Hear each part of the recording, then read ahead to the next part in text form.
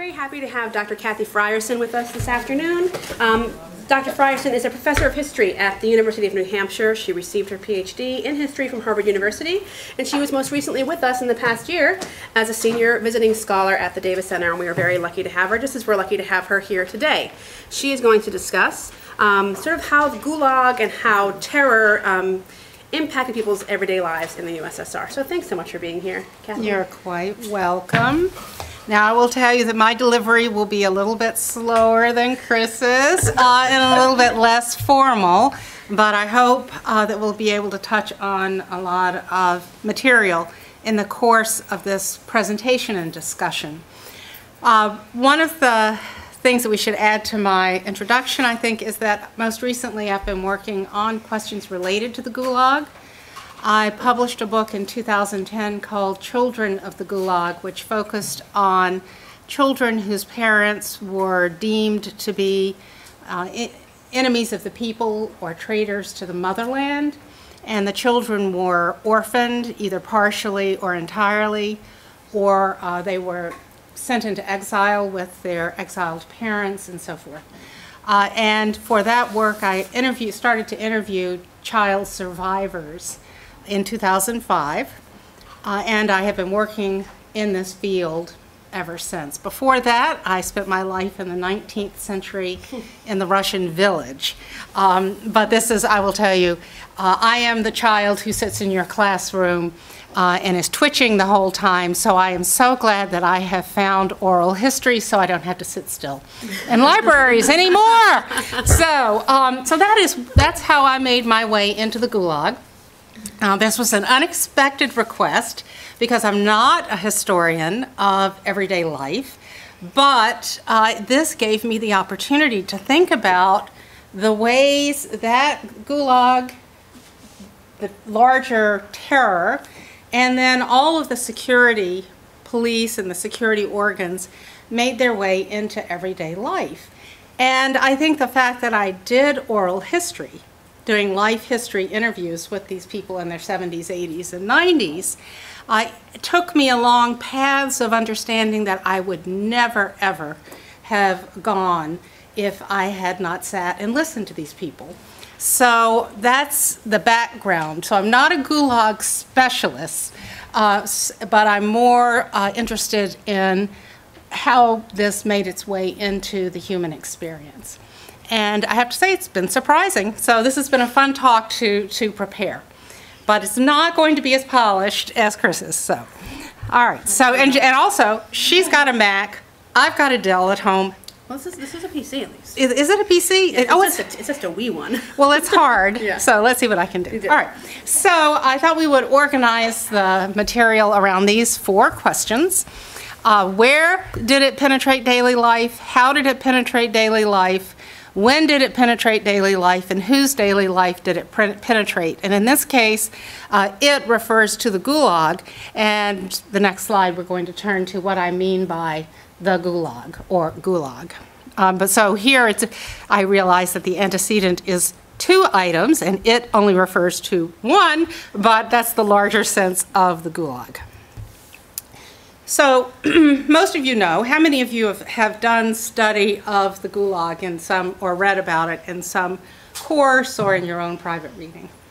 Okay. So you know that Gulag is an acronym that I was going to have everybody write because I'm not a very Soviet teacher. I'm very interactive. I've actually done State Department programs on pedagogy in the Soviet Union, post-Soviet Union. So I thought everybody should practice writing this word in Russian. Gulag, that's how you would write it. It is an acronym that stands for the main administration of camps. Главное управление лагерем. So that becomes. So that is actually like the FBI, or a department within the FBI, CIA, and it is the chief office of the camps, and it was in the 1930s within what was called the People's Commissariat of Internal Affairs, the NKVD, and I've given you all of the various name changes. It became the Ministry of the Interior, and then it became the Committee of State Security, the MGB, the KGB, but it's all the same ball of wax. The Gulag is the administrative center, sort of like the Bureau of Prisons within Interior or Justice. So that's the technical acronym, but I'm using the word Gulag here for the broader sense of the Gulag. That is the entire network, not just the office that sits in Moscow, but the entire network of punitive or corrective institutions or installations that were run by the Ministry of the Interior. And anyone who lived in, inhabited, or was consigned to one of these institutions or installations had to report to Interior in its, whatever its various manifestations were, its names were, over the period. So this includes the most familiar concentration camps, which were called Konzlagerie. So I mean, that's what they were called. They were called concentration camps. Then corrective labor camps, special settlements, juvenile corrective labor colonies, and the special project, the specialist forced labor organizations called Sharashki, which are the subject of Solzhenitsyn's The First Circle. So some of you may be familiar with this wonderful website at George Mason University. How many of you have used it? One? Okay, Shannon has. Two? Okay, so for the rest of you, I thought we would have a little go to it, and we'll just look at the first few moments of the overview. I think it's 2 minutes, this little overview presentation. Make sure the speakers are up. Okay, so that gives you a sense of what this website has. It has resources for teaching. So I'll just leave it to you to explore that. Of the points that were made in that little overview, let's just remember, anybody remember how many people were in the camp system? 18 million. And then do you remember what the next figure was and what he 1.5 million sent into exile, and then 1.5 million killed, executed. So that should, there's a clue to where this talk is going, which was where did the Gulag penetrate, how did, where did, when did the Gulag penetrate daily life in the Soviet Union. So let's start off with where did the Gulag penetrate daily life. So just a reminder of some key dates in the development of the Gulag. Remember that the Cheka, that is the security police, and it's very important when we teach about this, and I say this, I use the we here because it's as hard for me to do as it is for you to do and for all of my colleagues to do. This is not a secret police. This is a security police. It is in no way secret. Everyone knows they exist. Its very utility comes in the fact that it exists. So try to discipline yourself, as I'm constantly trying to discipline myself, to use the phrase security police as opposed to secret police. So the Cheka was established in December 1917, within months of the Soviet founding in October.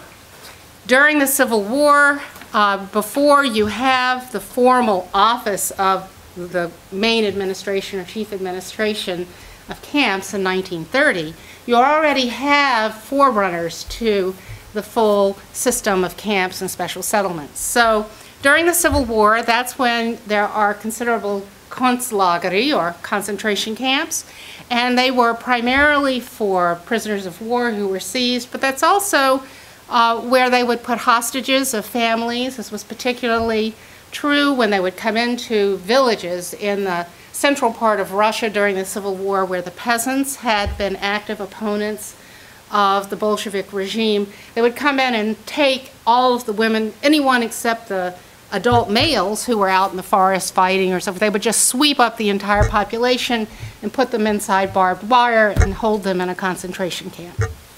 So, but this is also, the concentration camps is also where they would put the families of former imperial officers who refused to serve in the Red Army, so they would take the families hostage and put them in these concentration camps and so forth. So from the very beginning, there were camps. So the other aspect of the Gulag before 1929 are the repurposed Tsarist prisons. So all of the main Tsarist prisons, many of which some of the leaders of the new Soviet government had themselves inhabited as revolutionaries, they're simply repurposed and used now to hold the opponents of the Soviet regime and the common criminals as well. And the categories, just to remind you of those who would be taken in, would be the Orthodox priests, people who are on the wrong side of party battle, so the Trotskyists, the socialist revolutionaries, former people, members of the royal family, and so on. Now, we usually date the founding of the Gulag system with the Solovki Island Special Purpose Camp that was set up in 1923, and I'll show you in the map in a minute where that is. And many of the intellectuals or people who were from the wrong party, the suspect political prisoners who were arrested in the course of the Civil War and after the Civil War, and certainly after 1923, were sent up to Solovki. And so that's where you begin to have this concentration camp for political prisoners up in the camp. And in some ways it becomes an emblematic camp. But the other reason we consider it a foundational camp in the Gulag is that it was there that the notion of using forced labor to build the new Soviet state was founded. So the system of so-called correctional labor was developed at the Solovetsky Island camp by a former inmate, as it so happens. You also have in the 1920s the first of the forced deportations of entire ethnic groups, most notably the Don Cossacks for having resisted Soviet rule. So all of these things have already happened in the 1920s before we get to the institutionalization of the bureaucracy of the Gulag. Can you tell I'm a historian? Okay, so the where question. I am using lots of maps in my teaching and in my writing. I just think it's so important for this iconographic generation of students to be able to visualize these things. And to follow on Mr. Estes' comment, I do think we need to do more in geography than we do in the United States, and the Soviet students certainly did know a lot of geography. So this is an exercise I certainly will be using in my classes, thank you, because preparing this I see what's coming down the line. So here we have the Memorial. Memorial is the major advocacy organization, I'll get to it at the very end of the lecture, established at the end of the Soviet regime to be an advocacy and commemorative organization for victims of political repression. So this is Memorial's map of Gulag camps, also available on Wiki. And then we can compare that to population distribution in the Soviet Union, and then we put these side by side. So you can see the class exercise very quickly. What is the relationship between where the Gulag installations were and where the population of the Soviet Union was? That's not a rhetorical question. Okay, right on top of each other. Yeah, I don't know how to do overlays. I bet there's a new way to do this. Kelly O'Neill. Yes. Yeah, I was going to say also, University of Connecticut Magic, it's a mapping, they can do that. They can overlap them. Oh, that'd be fabulous. Thank you, thank you. All right, so let's see. So as it says here, the Gulag camps were near or in populated areas, or as that little overview said at the beginning, Gulag installations also populated, or we can indeed say colonized, they would have said, the government would have said settled, sparsely populated regions. So the Gulag system becomes not only a way to extract forced labor, but it also is a way to do forced resettlement and to colonize underdeveloped regions where there are important resources or where there are important aspects of new Soviet infrastructure that need to be built. Okay. Yes? Where were the Cossacks deported to? Central Asia and Kazakhstan. Kazakhstan becomes the great dumping ground of the Soviet era. Has anyone been to Kazakhstan? No. I'm not sure. I've just been invited to go. I'll explain why. But Kazakhstan is where not only it's where they did all their nuclear weapon testing above and underground, so it's incredibly polluted area. But it also was, throughout the Soviet period, the destination for multiple deported groups, undesirables. And so it is the end of the line in the Gulag for many, many peoples. And for that reason, in interviewing some of these child survivors, they would be sent there as political enemies, but they recalled living side by side with the deported peoples from Chechnya and Crimean Tatars and so forth, who were also living there in horrible conditions. So for that reason, Kazakhstan, this is not the subject of this talk, but in Kazakhstan, there are very interesting things going on in terms of memory of the Gulag, museums of the Gulag, commemorative sites, and so forth, because they're not Russia, so they are able to do something quite different. But does that help? Does that begin to answer the question? Okay. So I thought we'd start off with dekulakization of 1930 to 1933. I don't want to bore you, so just how many of you need a quick little lecture on what dekulakization was? Okay, a few. All right. So let's see if I can do it quickly.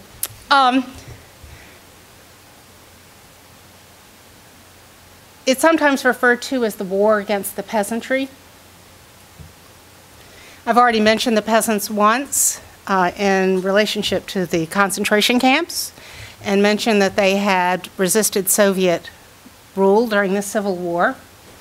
They were considered to be the most stubborn problem in the Soviet Union and the major obstacle to Soviet modernization. You may recall that when, in 1900, roughly 85% of the population were still peasants. Russia is not a majority urban population until the mid-1950s.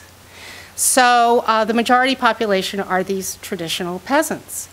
And they don't know what to do with them. And so many of the debates about the 1920s at the upper levels of government are how are we going to turn these into good workers, good communists, because they so stubbornly resist Soviet modernization efforts and so forth.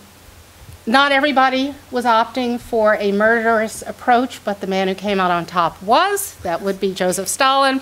So in 1929, he declared a war on the so-called prosperous peasants, the kulaks. This is not a term that he invented. It's not even a term that Lenin invented in his work, The Development of Capitalism in Russia. Kulak had existed in the Russian vocabulary from the middle of the 19th century, when would-be reformers had tried to go to the village, and they kept running into the strong men of the village who constantly were frustrating outsiders who would try to get in. So these were the strongest households, the most prosperous households, and generally the most respected households in any given community. They were the most likely to be the literate households in any community.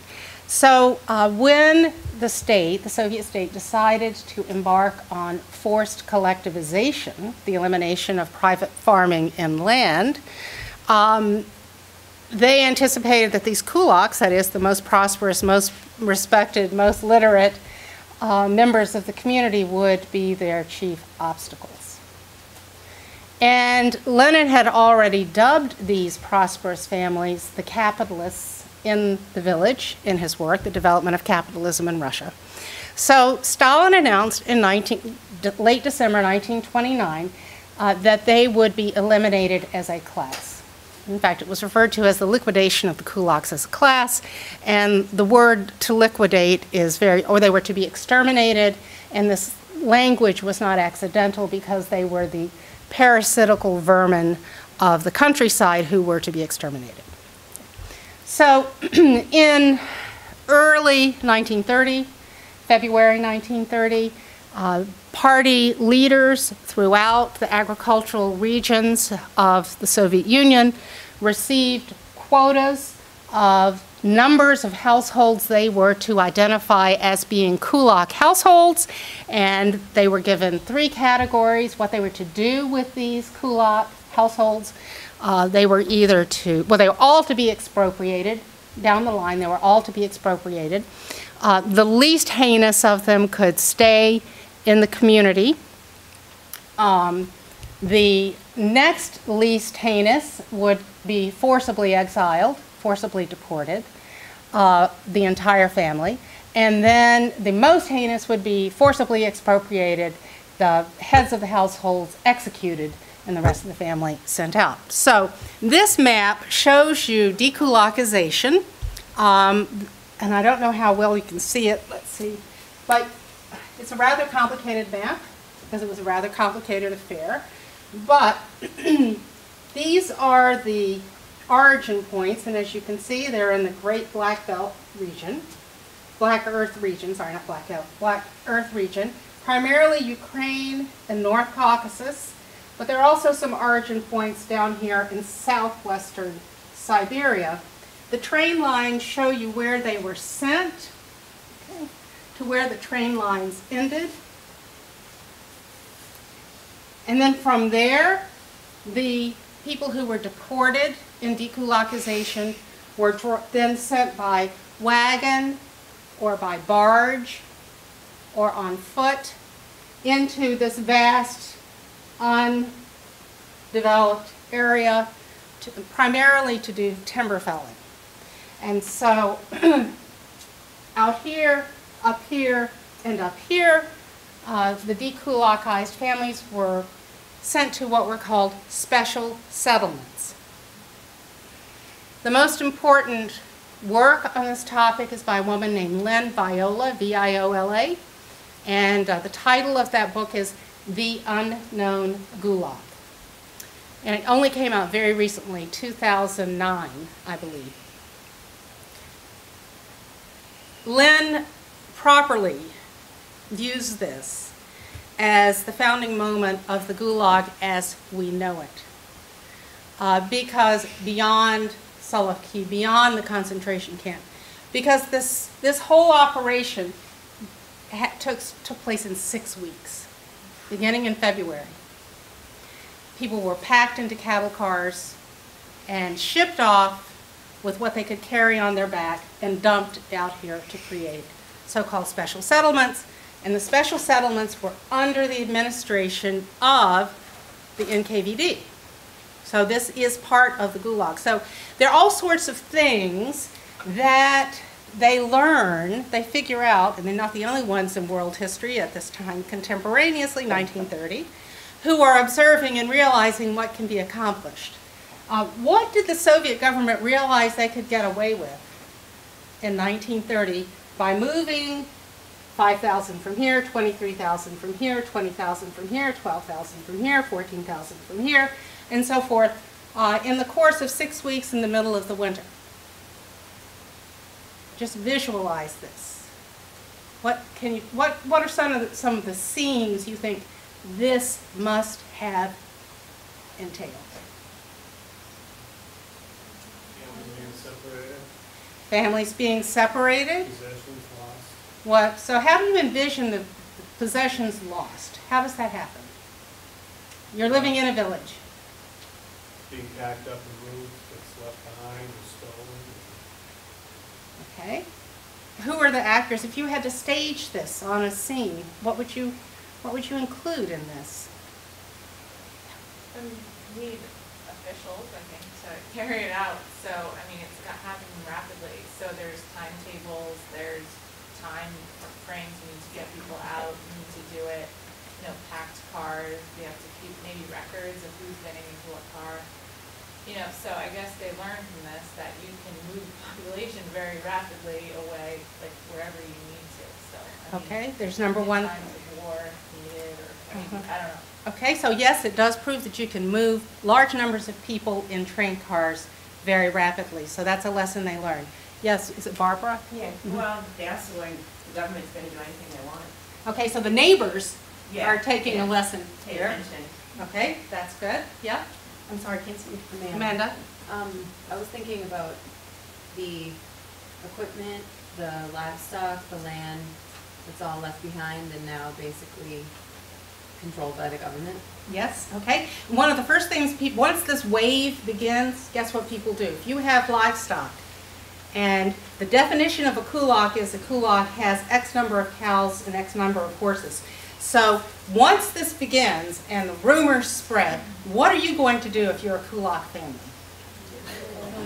You're going to kill your animals. So massive slaughter of livestock. So how do you know who's a kulak? Remember that the government sent down an order that said you have to provide 5,000 kulaks. So imagine you're the district party official. What do you do? Anybody you want. Well, you're doing this to your own community. You are. I mean, it's happening within. You're doing it within your own community, so, and the implication of that is? You pick anyone that you've had an issue with to get rid of. Okay. What if you don't know all the villagers in your community? Then what do you do? How do you get those Somebody ones? will rat 'em out. Someone else will rat them out. Somebody else will rat them out. Okay. So what else? So what is the government learning from this? They're learning how to get informants. They're learning what people will do to rise above. That's right. All right. So this is a campaign that takes place with really astonishing and heartrending violence at the local level, of neighbor against neighbor, relative against relative, violence against the heads of households, and of course there's the accompanying violence of all of the animals simultaneously being slaughtered and cooked. So the villages are just huge barbecue pits everywhere, which is going to be doing great damage to the livestock industry for the rest of the Soviet period, by the way. Do you have a rough figure for the number of people involved in the streetcars? Dekulakization, roughly when the people who are actually, the people who are actually exiled, we're talking close to 2 million. But remember, this is one of the things that I want to, the major points of this talk is that these are highly public events. So when you say how many people were dekulakized, there are the targets, and then there are all the collaborators, and there are all the bystanders and witnesses. Okay? And then, of course, there are all the people who carry out the dekulakization. But one reason I also wanted to give you this map is for you to think about those train lines which are suddenly full of convoys of cattle cars packed with people moving across them in February, March, and April of 1930.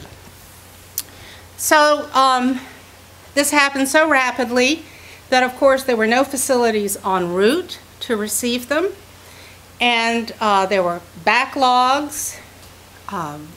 Everything got clogged up. There were certain, so let's go back to the certain transit stops along the way. One major one here is for people going up into this northern timbering operation. Vologda was one, Cutlass was another. So in Vologda, what they did, Vologda is an ancient medieval town, well known for the multitude of beautiful medieval churches. They simply appropriated all of the churches and they used it as a transit station to pile up all of these families in these churches until they could move them further up the line to something that could remotely resemble some kind of base, timber lumbering base.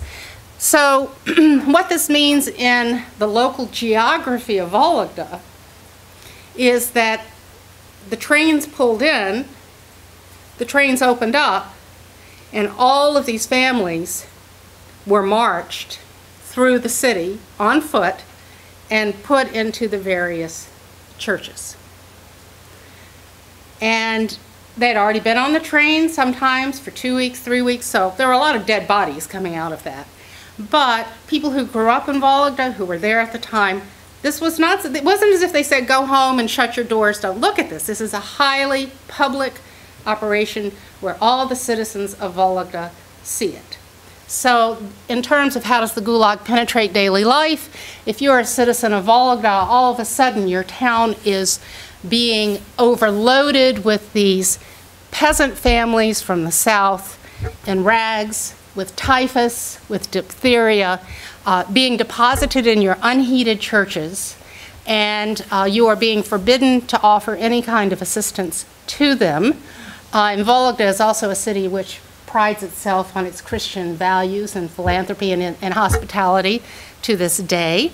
So one of the sets of documents that we have from dekulakization is the letters of protest sent by local citizens of Vologda to the President of the Soviet Union about this visitation upon their local population, which is disease, but also that they cannot believe that they're seeing all of these children freeze to death, dying of measles and diphtheria and typhus and so forth. So the Gulag penetrates daily life by passing through en route to the destination during dekulakization. To the right in Cutlass, this is a mass grave site. When they went north from Vologda to Cutlass, they were dumped in a place called Makarika, and it's right on the edge of the town of Cutlass that was adjacent to this forest. And what you're seeing here is the commemorative cemetery that has taken shape since the 1990s for all the mass graves of all the children and adults who died in these transit camps when they were poured off the trains to live here without proper shelter or food. So how does the Gulag penetrate daily life in Cutlass? Here too, no one was allowed to help these people, so you have right next to your homes teeming camp of children dying and crying and feces everywhere, and the smells, the tears, the sounds, everything of this mass population movement is right in your backyard. How do we know about this camp, this cemetery? Because an old woman who had witnessed this in 1930 survived. So she wasn't an old woman back in 1930. She had witnessed this in 1930, and she survived into the late 1980s. And in private, without any participation of anyone else, every year she went and made pilgrimages to all of the mass graves and blessed them and laid flowers on them and so forth. And as soon as the Gorbachev era made it possible to talk about this, and Memorial opened up a local branch, she got in touch with the director and she took them all out into this overgrown forest, and now it is a huge museum to the Gulag. So let's just do this for a couple of other places. Narim is a place that was colonized, settled through dekulakization and subsequent exile operations. In 1911, the population of the community of Narim was 895 people. In the 1930s to 1940s, 500,000 special settlers, that is dekulakized peoples, and other unsavories were sent out into this remote location, into special settlements under the NKVD's administration. The woman in the middle of this family group, Alevtina Krasilnikova, was 7 years old when she was sent off, separated from her family up a barge up the river to Narim. She survived. Her story is incredible. But the marvelous thing is that the man is her son, who is the leading historian of dekulakization and collectivization in Siberia. He is now the surviving leading historian. The other his partner died. And so here she is with her son and daughter, and of course they live in Western Siberia. Why did they live in Western Siberia? Because she was sent there as part of dekulakization, and many of the family histories in Western Siberia are because they are descendants of dekulakization and other such campaigns. Magnitogorsk, how many of you have read John Scott's story of Behind the Urals? Or Steve Kotkin's wonderful studies of Magnitogorsk. This is the greatest steel town of the Stalin era. You can see that it's just south of the Urals. So here's the iconic image. Wikipedia also has this image. But Magnitogorsk was also built largely by kulaks.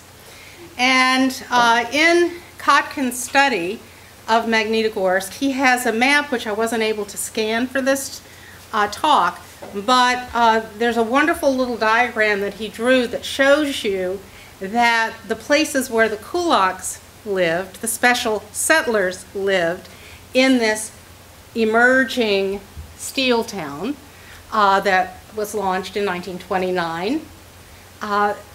They're right next door to the factory and the other settlements. And the difference is they live in trenches behind barbed wire, and the other workers live in barracks. But that's the only separation between them. So again, how does the Gulag penetrate daily life? If you're a young Komsomol worker who goes out to build the great steel factory that is Magnitogorsk, you're living right next to people living in pits because they are the dekulakized, and you're watching them be marched under convoy, under guard, to work with you in this great construction project. Stalinsk, down you can see slightly further south, a major mining and heavy industry development project of the Stalin era, also built by the dekulakized and other undesirables. Here you have from the memoirs of a daughter of a kulak named Maria Solomonik. I think I'll just give you the chance to read it rather than reading it out loud so you can get a sense of what housing was like in the Gulag for the dekulakized special settlers.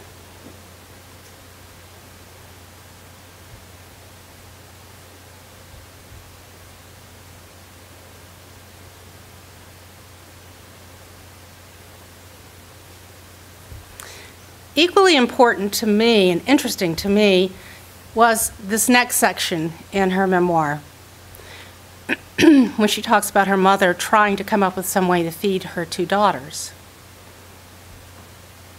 So not only is her mother going out and gleaning the fields, but most interesting to me, it says, she brought them home, dried them, cut them up with a very sharp knife, and made crude tobacco. She went to the bridge across the Ob, which never froze. It was warmer there, and sold glasses of it to the village men as they went back and forth to work.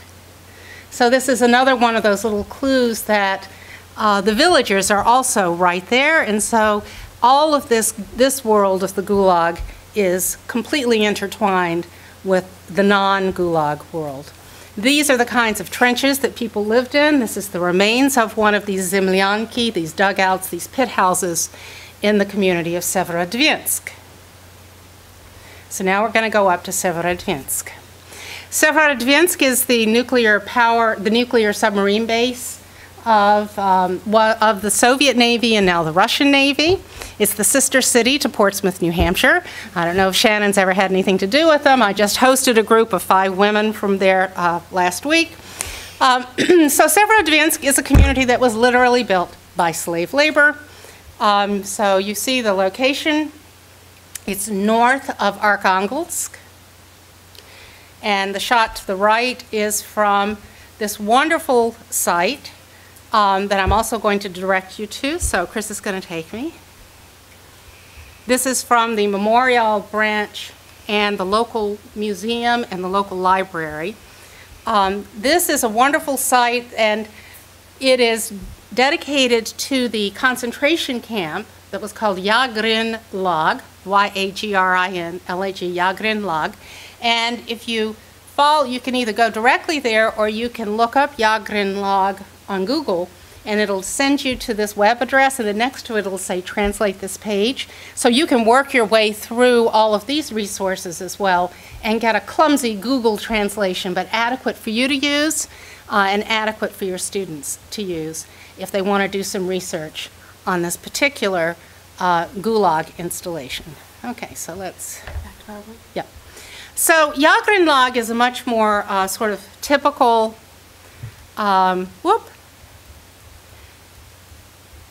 forced labor, corrective labor, concentration camp as you imagine it in the Gulag. So it's the next one, I think. Oh, it's thinking, okay. So there we go. So I thought these population figures were interesting. The city became a new town in 1938. It was originally called Molotovsk after the Soviet political leader Molotov, and in a minute we'll look at a local map of it. And adjacent to it, this town is sort of like being in Boston and Cambridge with a river, with a sort of estuary in between. So Yagrin Lag is on the island of Yagrin, and so that's where the concentration camp was, where the people were sent to build the city. So originally, this sort of wasteland is going to be turned into a nuclear submarine base, and they need workers. So they send up a few Komsomol activists, and the rest are the forced laborers. So in 1928, they're up to 21,000 people who are living in Severodvinsk, of whom probably somewhere between 500 and 1,000 are not prisoners. Okay, so they're all forced labor. So this is the Soviet nuclear submarine, the equivalent of Portsmouth, New Hampshire, was built by slave labor. So this is what it looked like. And again, this, well, I'll just go back to this slide.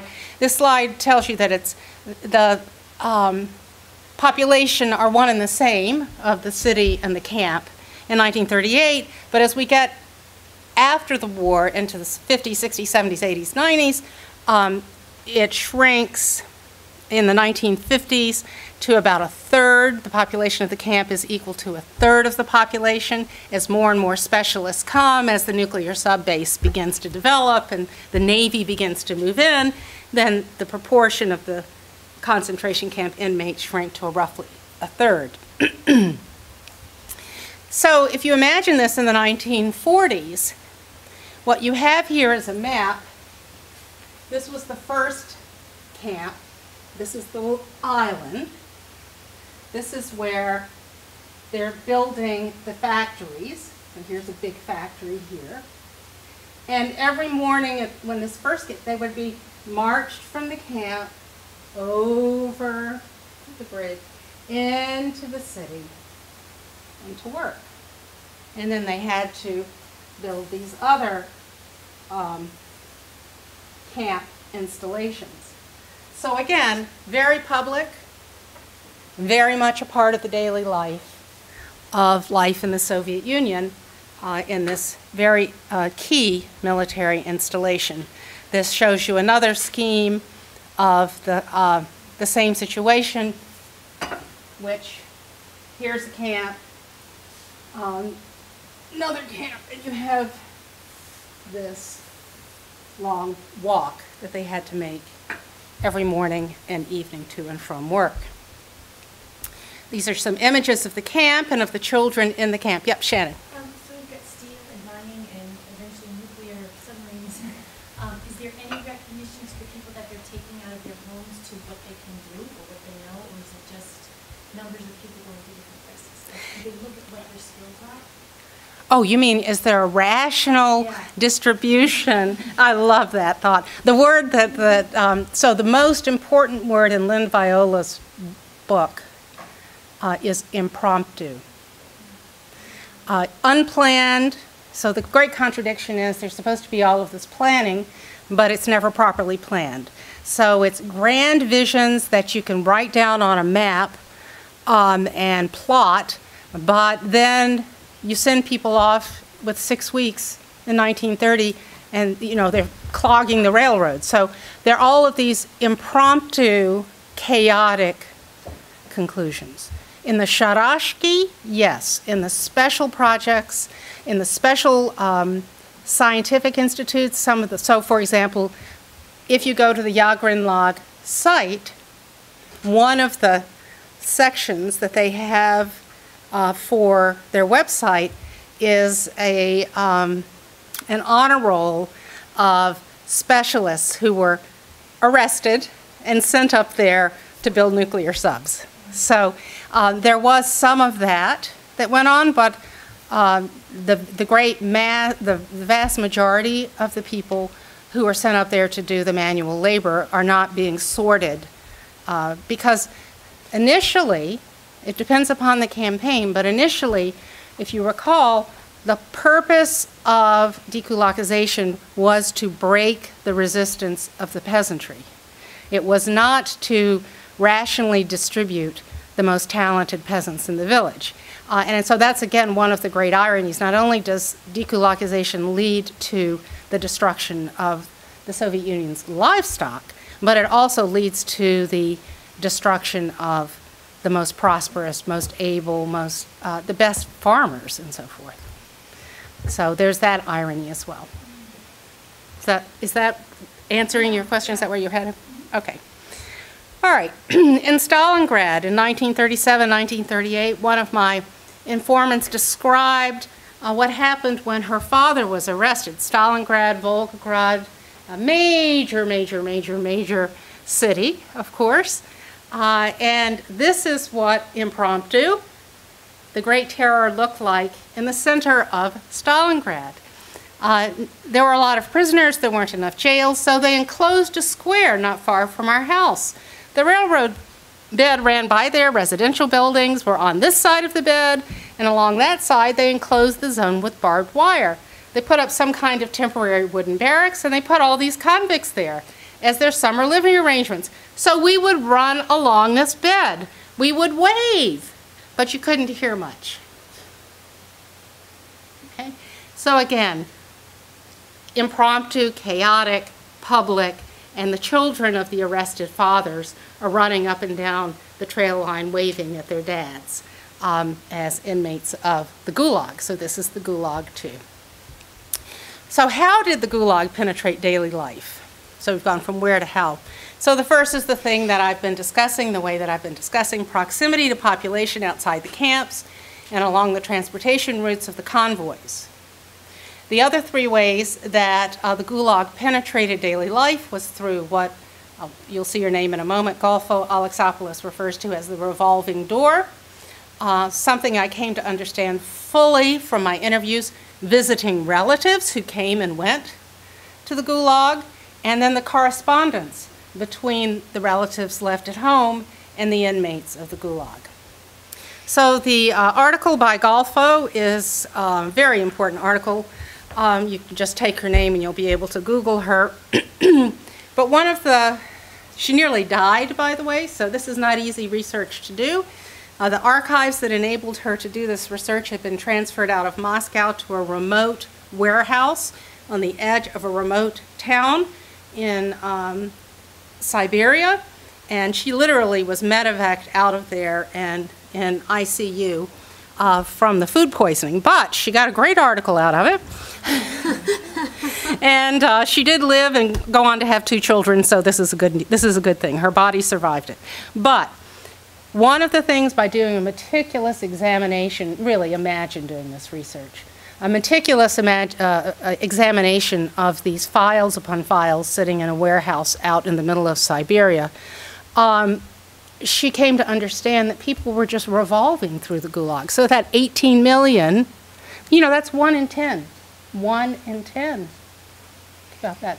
So one of the things that we really hadn't thought about and understood so much until Golfo did this work and wrote this article was that people were coming in and out of the Gulag. It wasn't just that they didn't all go there and die of exposure. Lots of them completed their terms and they came home. So the Gulag was penetrating everyday life by the simple movement of people in and out of the Gulag as prisoners who completed their terms. Yes? I think that's one of the most significant differences between the concentration system of Nazi Germany and the gulags of the Soviet Union, and I don't think that that's widely known.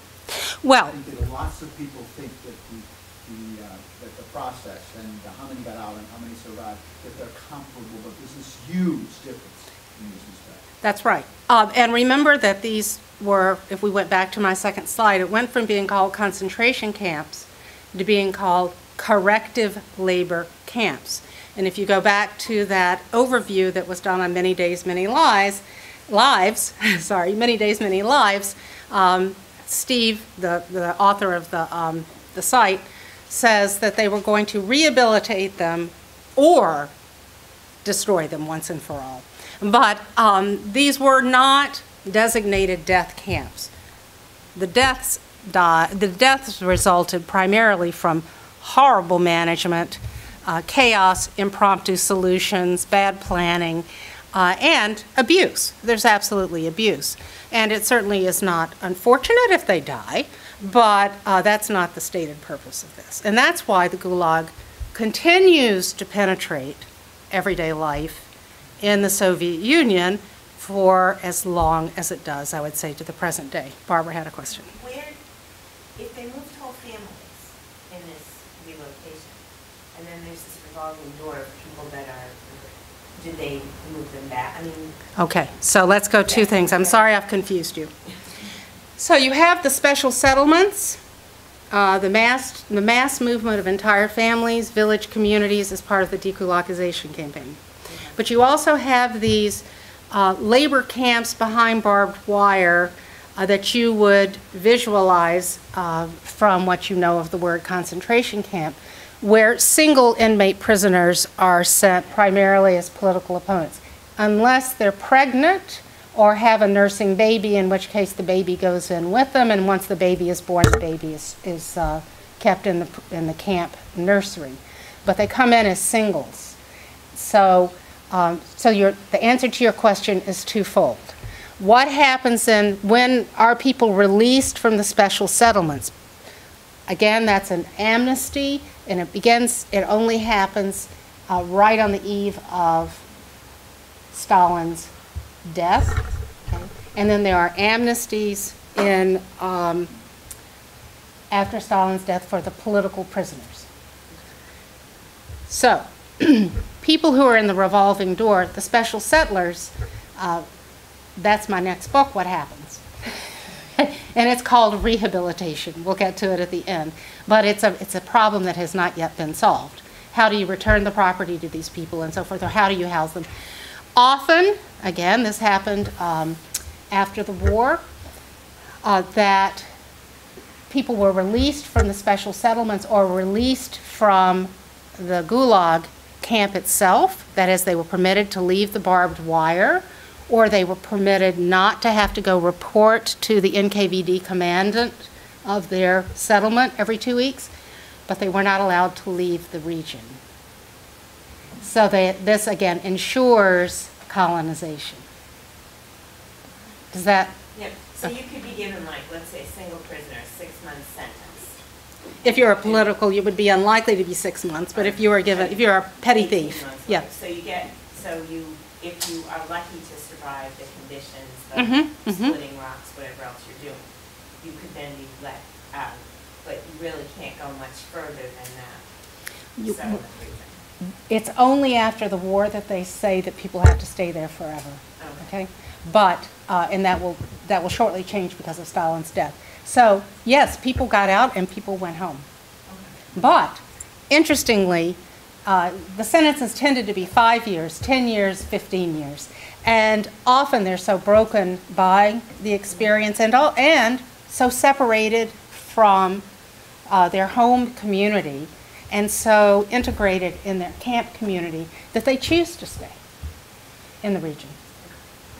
Okay. I was just gonna say, and plus that if they had neighbors who sort of turn them in a way, why would they probably want to? That's right. Many of the kulaks felt like they cannot, I mean, they're very tragic. If you read the memoirs or interview these folks, some of them try to escape, like Solomonic, who talks about living in the ditch. Her family had actually been in constant flight from dekulakization, but they'd been turned in. And so they tried to go back, but they couldn't go back. The neighbors, people made them live in a shed, you know, and so forth. So then, and then of course, then someone else said, they're here, the refugees are here, come get them. They're out of there. So the problem of coming back into one's home community, especially for the peasants, was very difficult. Okay. So the revolving door is a way that the Gulag is penetrating everyday life. The other is through visits. Family members did have the right to come visit the inmate relatives if they're in a traditional camp situation. So we're talking really primarily here about concentration camp, corrective labor camp, installations behind barbed wire. The prisoner can earn through good behavior the right to have a family member come visit, and the visit would be a designated length of time, typically up to 24 or 48 hours. Okay. So interviewing these children of the Gulag, so this is a family of 3 girls, both of whose parents were arrested, the father shot, mother sent off to camp. The older daughter, Ina, sets off to go visit her mother in Kazakhstan on June 19th, 1941, from Moscow, and arrives at the camp gates to visit her mother on June 22nd, as war has just been declared. So this is what happened in her visit with her mother. So she's describing the house of meetings, all of the children who had arrived with her on the train. So again, remember, this is again, how does the Gulag penetrate everyday life? They're not the only family on this train that's going from Moscow to Kazakhstan. There's a reason they're taking the train and going to Karaganda. Almost everybody who's on that train is in some way connected with the Gulag, either through administration or there's some bureaucracy associated, or their relatives who are going to visit.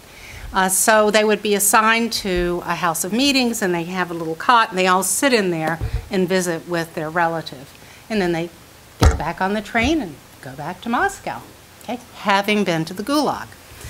Some children, when their mothers are after the war, mother's released from prison, but not allowed to leave the region, then the children who are living in Moscow or Leningrad or some other major city spend every school vacation with their mother in these Gulag locations. So these children are, it's like the migration of knowledge about the Gulag that they're going to and from the Gulag.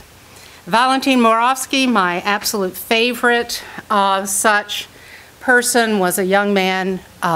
It's a very complicated story, but in short, in 1954, after he completes his own sentence in the Gulag in his naval service, his mother's still in prison, so he goes out to Karaganda to get a job, and he lives in Karaganda in Kazakhstan, and then he makes this weekly bus ride and then walk of 50 kilometers to spend time with his mother in the camps.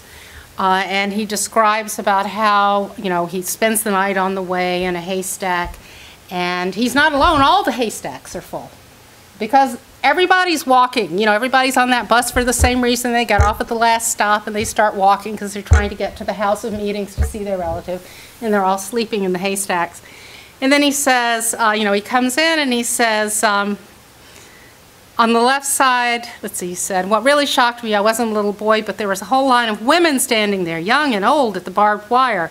On the right side, there were as many as 50,000 people in this camp installation. They would stand there at the barbed wire, and I was a sailor, after all, I have to say, a gorgeous one. I couldn't get the picture to show you, but he was cute. I had a striped vest and a pea jacket, and they would say to me, "Sailor, love me." It made me crazy, and so forth. And then he says that they would go to the little house for the meeting, and then he would spend an entire day, and then he would walk home. Walk back to the bus station and go back. So again, this is that circulation of the Gulag in everyday life. More visiting relatives, Svetlana Asinskaya described going to Kolyma all the way to the far northeast from Moscow in 1944, and these children who used to go to Karaganda during their mother's post-war exile every summer. The other way that the Gulag penetrated everyday life was that often relatives had to come retrieve the inmate. In this case, Ina Geister had to go pick up her mother at the end of her term. So her mother was officially released from her term in 1945. Her mom was she was the wife of an enemy of the people. And so she had been arrested. This was actually a special camp, which was a camp for wives of traitors to the motherland. Right? And so many of these children, this became part of the geography, their geographic knowledge of the Soviet Union. The other thing was very interesting talking to these children is that their map of the Soviet Union matches the map of Memorial. So that's how come they wouldn't have known about Kolyma and Karaganda and all of these camp installations, except that's where their mothers or their fathers were sent, and that's where the letters came from. And so they had a sense of that. So her mother was a political enemy, so she had to go pick her up. So it took her a year to earn the money. You can imagine, she's an orphan. She has to get enough money to take a 3-day train down to this remote location to get her mother and bring her back. So it took her a year to earn the money tutoring. And then she went and she was able to escort another inmate. But they had decided that her mother had to train her successor as the economist in this big sewing factory. And her mother's job wasn't complete, so Ina lived in the barracks for a month, okay? But her story actually gets better because then in 1949, she's arrested as a child of enemies of the people, and she goes to a special settlement. But these are the lessons that she's taking in the Gulag, and she's just bringing them back and forth to Moscow because this is her lived experience. The other way that the Gulag penetrated everyday life is that, as I said, many inmates, when they are released from the camp, they stay in the camp region.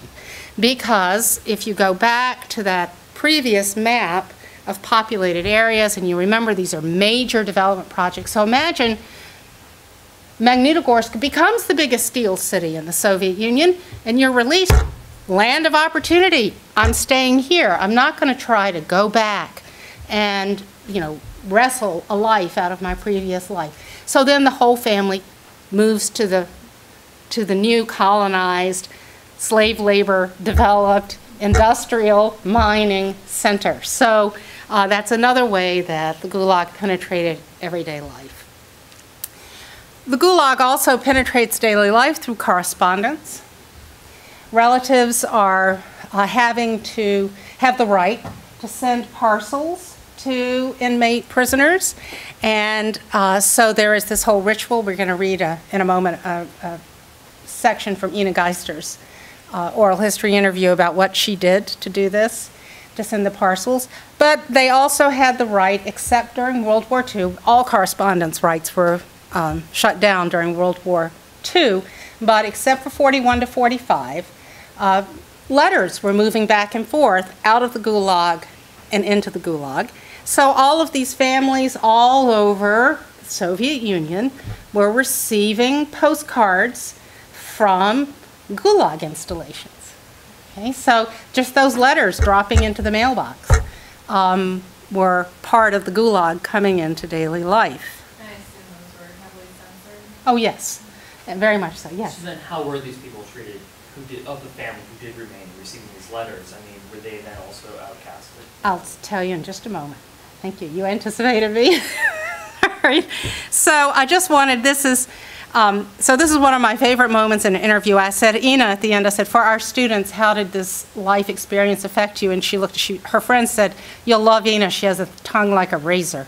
And she looked at me and she said, that's the stupidest question anyone's ever asked me. And she was only the second person I'd ever interviewed, and I was really quite upset. But she said, how do you think it upset me? And this is the first thing she described. She said, how do you think this influenced me? I'm a 12-year-old child, and then she describes this. In order to get Mama a parcel when she had already been sent into exile, I had to leave the city of Moscow. Remember, she's 12 years old. they didn't accept parcels from the city of Moscow. We went to the town of Mozhaisk. I never can say that right, Mozhaisk. They accepted a limited number of parcels, so it wasn't guaranteed that your parcel would go. And the entire train, which left Moscow at 6 o'clock in the morning or around 5:30, was so packed with people who were sending parcels. So you had to climb the steps up to the bridge, then run across and go down to get to the post office to get in the number of people from whom they were still taking parcels once a month. And that was for the letter K. They did it by, so, you know, on X day, the letter K. Her mother's last name was Kaplan. So every day in Moscow, this is the scene departing from one of the major train stations, that you have an entire train packed with people carrying parcels who are sending them to their relatives in the Gulag. So this too is a way that it makes it into daily life. Okay, so the when question. When did the Gulag penetrate daily life? So I've gone through a list here that gives you sort of the moments in the process. And we're down to, if we go down to 1, 2, 3, 4, 5, Sean's question. For relatives, their co-workers and acquaintances, the Gulag, of course, penetrated daily life during the years of the relatives' absence in the Gulag, that they had been sent to the Gulag. Then also we're going to drop down to lifelong stigma, and then I want to say a little bit about rehabilitation. So we'll just say a bit about those two. So children who are left behind, this is the woman who started this project for me. I met her in 1989. She applied for membership in the Komsomol. She was living in exile. By then she's completely orphaned. Her father had been shot, her mother had died in exile with her, and her younger sister had died of tuberculosis. So she's a complete orphan, but she's made it to Komsomol age. She's a leading student.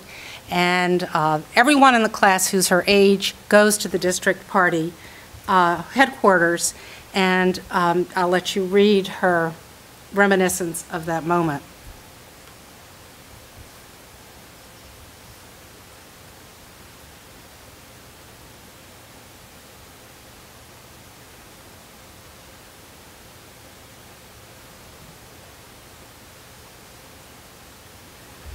This was a very typical experience for the children, that they were denied admission to the Komsomol. And some, actually, I'll say, Chris, were denied admission into the Pioneers. Really? Okay. Yeah. So even when they're 6 and 7 years old, they're sent out of the room when all the other children are taking the oath and so forth. These relatives, to answer your question, they're stigmatized at the moment. They're stigmatized during the Gulag years, and they suffer lifelong discrimination through the end of the Soviet Union. Maya, so this child, grew up to be this woman. She was an excellent teacher, and she recounts here, this is just a brief paragraph, about however much extra work she did, however many extra assignments she did, however many times she did inspection commissions, or internal external reviews is what we call them. She was always denied any award, any honor, any honorarium, anything. And right up until when she retired in the late 1970s, early 1980s, she had principals who would say to her in faculty meetings, if she would raise an objection, you know, she would have a principal say, "I would be very careful if I were you. We all remember who you are and who your father was." So the stigma, the having been a relative or a child of someone who went into the Gulag, who was a child of the Gulag, followed all the way through to the end of the Soviet Union and had real repercussions on one's career. And I can give you more details if you want to know. So that was in the town of Smolensk, which is near the Polish border. This is Vologda. This man was a very bright man. He was an excellent tool maker. He was never given a promotion, even though every single one of his managers, assembly line directors, his co-workers, he was constantly being nominated for a promotion from the basis line of the assembly line. He was always turned down because his parents had been enemies of the people all the way to the end of his life. So he began as a lowly manual worker, and he concluded his career as a lowly manual worker. All right, how did the Gulag penetrate daily life after Stalin's death? It's penetrated daily life through the process of rehabilitation, and beginning as early, right after Stalin's death. Stalin dies in March 1953. Partial sort of quiet rehabilitations of major figures in the party began, and they're restored. Their good name is restored.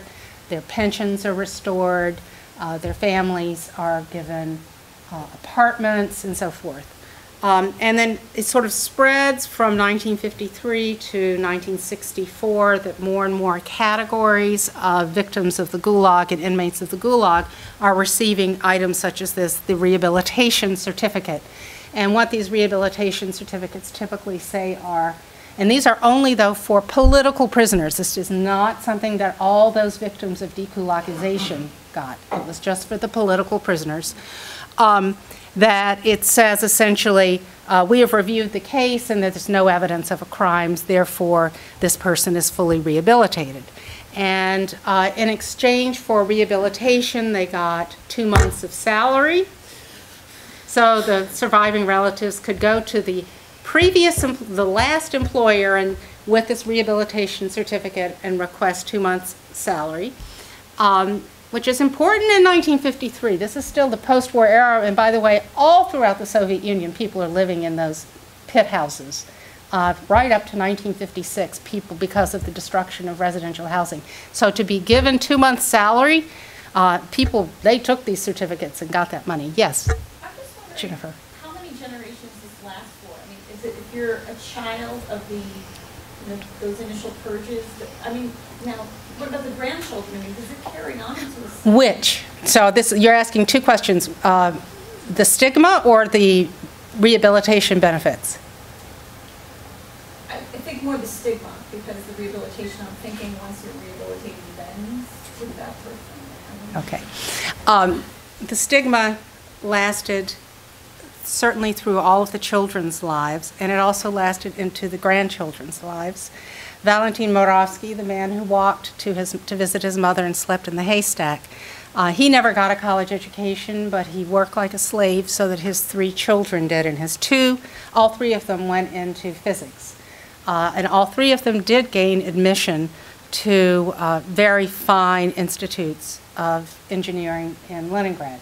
But they were all denied admission to any department within the institution that had any possible military ramifications because their grandparents had been enemies of the people. They live in the U.S. now. You know, some of them do but so yes, it did. And this is why, I'll just say very quickly, people didn't know their family histories. So parents tried not to tell these stories so that their children didn't know that they were stigmatized. But that's another, I'll leave that for question and answer. So the most important benefit was the apartment. This is the photograph. I like this photograph. This is of a woman who's sitting in the apartment. Her mother was given as the wife of someone executed during the purges. And in this image, you see a bit of the apartment in Moscow. The larger photograph is of her father, who was arrested and executed and then rehabilitated. And then the smaller one is of her mother. So you sort of see the whole thing within this one, and it's a one-room apartment, but it was very valuable. Now there's an odd thing when you start interviewing these folks. A remarkable number of these people who were finally given apartments through their rehabilitation were always given apartment number 58. Now, Article 58 of the Criminal Code is the article under which people were deemed enemies of the people. And it's not just 1, it's not just 2, it's not just 3. That's often in a 9-story building, they're given the number 58 apartment. But anyway. Were they both? Or wired specially, even after they were left? You know, I've never asked them. I don't know. Seems like a very controlled situation. It could be. It could be. I don't know. I'll have to ask. Isn't that funny that it never occurred to me? So in 1991, the Gulag continues. Of course, in the Gorbachev era, the eruption of public discussion of the Gulag and Stalinist repressions flooded Soviet everyday life with the Gulag. And this led in the very last months of the Soviet system with the publication of the issuing of 2 major laws, new laws of rehabilitation. First one in April for the rehabilitation, and I haven't talked about this category of Gulag, people sent to special settlements, but entire national groups, Koreans, Chechens, Crimean Tatars, people with German roots, and so forth, who had also been sent out into those remote territories. So in April of 1991, there is a law on the rehabilitation of victims of national deportation, we might call it ethnic cleansing, and they are given a whole series of benefits. And then in October of 1991, there's a new law on the rehabilitation of victims of political repression, that is, the political enemies. That's October of 1991, and then the Soviet Union falls in December of 1991. So that we can say that the Gulag penetrated daily life right down to the final hour, and some people would argue determined the final hour. Gulag memorials began to go up from 1989 forward, so another way the Gulag penetrates everyday life is the presence of all of these Gulag memorials in towns like Vologda, Kutlas. So not just St. Petersburg and Moscow, but all of these transit stations and mass graves and so forth, all throughout the Soviet territory. So whose everyday life did the Gulag penetrate? All personnel of the Gulag system, I haven't talked about them, but everyone who worked in this system, which you can imagine this was a huge employment agency, from Moscow to Kolyma, all of the victims, their families, their neighbors, their co-workers, the bystanders along the routes of deportation and transportation. I have a colleague at the University of New Hampshire whose uncle told him he's from Western Siberia, his uncle told him on his deathbed that he had to confess something to him, and the confession was that during dekulakization, the NKVD had come to his house and taken his family hostage and said, "You take this barge of kulaks up the river and dump them on the island or I'm shooting your family." And he took them up and left them to die. The bystanders along the routes of deportation became, in some cases, unwilling collaborators. Of course, the people who lived near the installations, and then, of course, teachers, doctors, nurses of wives and children of enemies of the people or deportees that they had to, especially teachers. There's a whole story about how the Gulag penetrates the classroom and how teachers have to respond when they have these children of enemies of the people in their classroom. I'll cut to the chase. They saved them. The Communist Party apparatus, and then, of course, once these rehabilitation certificates are there, and the rehabilitation gets you free meds, free dental work, an apartment, free transportation on the bus, and every person who receives the rehabilitation certificate is having a little encounter with the Gulag in his or her everyday work life. So to conclude, where did the Gulag penetrate everyday life? Everywhere. When? Always. How? In almost every venue of social or work or educational interaction. Whose everyday life did the Gulag penetrate? The life of every conscious or sentient Soviet citizen. That's it.